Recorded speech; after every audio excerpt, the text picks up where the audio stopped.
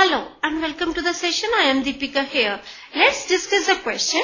Prove that the function f given by fx is equal to log sin x is strictly increasing on an open interval 0 to pi by 2 and strictly decreasing on an open interval pi by 2 to pi. So let's start the solution.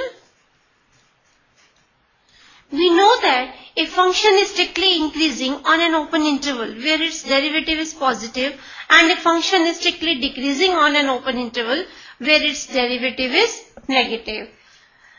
So we have fx is equal to log sin x. Therefore, f dash x is equal to 1 over sin x into cos x, and this is equal to cot x. Now for 0 less than x less than pi by 2, cot x is positive. Therefore,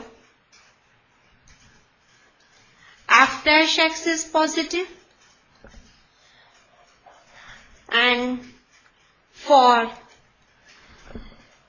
pi by 2 less than x less than pi, cot x is negative.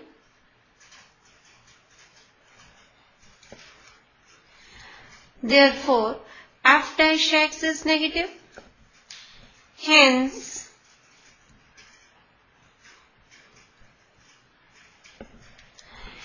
f is strictly increasing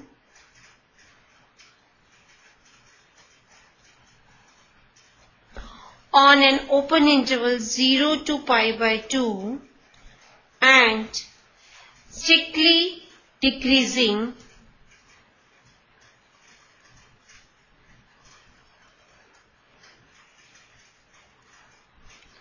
on an open interval pi by 2 to pi.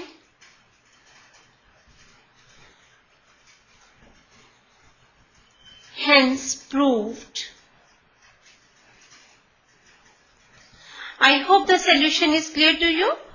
Bye and take care.